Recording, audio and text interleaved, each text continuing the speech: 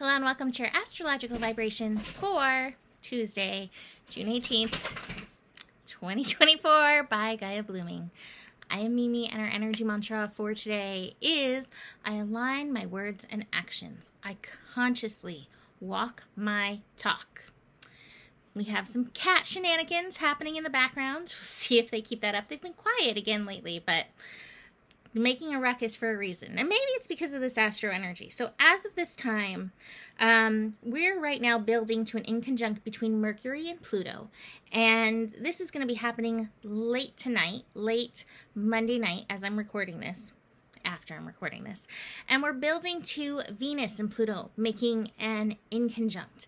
And these inconjuncts can be hard because we're not looking at things eye to eye. We are seeing things at different angles, and we all have different perspectives in the world, and this can happen, and it can be so challenging at times to feel understood, to actually be understood, and to see things in alignment. And so things may get a little twisty-turny in this energy, but as it gets twisty-turny, like as things move and rotate, it kind of lets...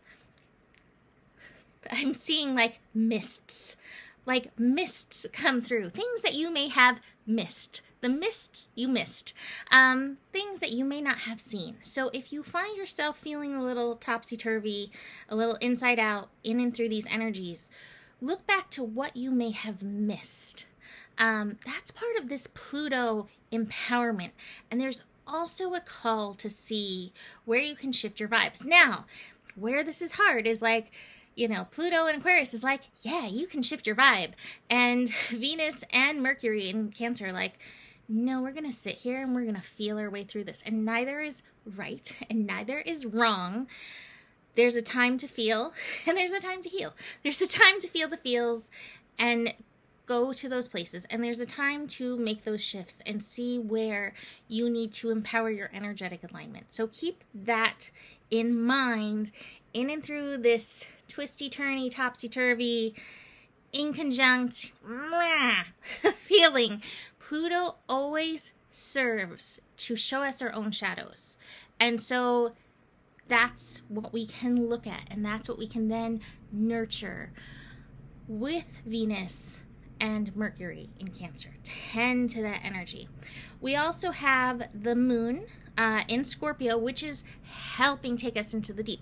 Now, it's also helping that we're building to a full moon. We have a full moon coming on Friday evening, at the beginning of Capricorn. We actually are going to have two Capricorn moons. We're going to have one at the beginning of Capricorn and one at the end of Capricorn. And I definitely think there's a lot to that. And we'll dig into that later this week. But the building, the waxing of the moon is creating some of these emotional waves.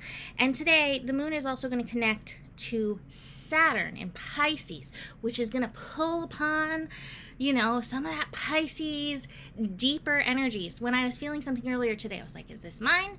Is this my past life? Is this my ancestry stuff? And I got a big all of the above answer. So recognize that in and through this unfolding. Now, we're also building to the Sun and Neptune squaring each other on Thursday. And so that energy is building and can also build weirdness in communication. So just be very aware of that. Neptune can bring the illusion. And I wanted to show you, I actually pulled this card. It's called Delusion, the last new moon in my patron group for myself. And it says, intention without surrender can be a fast path to delusion. And so that's part of this Neptune energy, is where we can find surrender in whatever is unfolding and then continue to align with our vision, continue to align with our intention. But just watch today. Again, there might be some topsy-turvy, there might be some bigger feels coming, and the mind is spinning because it's finishing, the sun is finishing up in Gemini. So we've got the mental spins going on.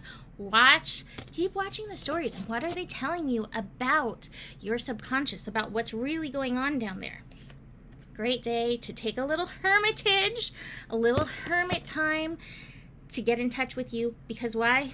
We've got some baggage. And I think this is what's coming through in the mists. The mists we missed with these inconjuncts. And so watch for the baggage. Watch for the stories you don't want to tell anymore, the things you want to release. Can you tell a different story? Can you shift your story? Can you empower your story?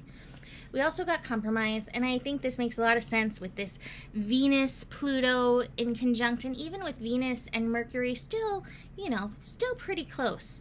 There may be some conversations, and it may require trying at least to see eye to eye with somebody else, even though the inconjunct's making it hard. Finally, we find ourselves in our power with the sharing card, sharing our light, especially when we've made it out of the muck, because this energy can have some muckiness. So just be aware. Just be aware of that. Anyways, short scope today, right? I'm going to leave that here. You can book a reading with me. Email me, mimiclark@gmail.com. Besides that, the better it gets, the better it gets. There's more than enough love in the world for you. You have the power, and remember who you are, for you are the solution. Namaste.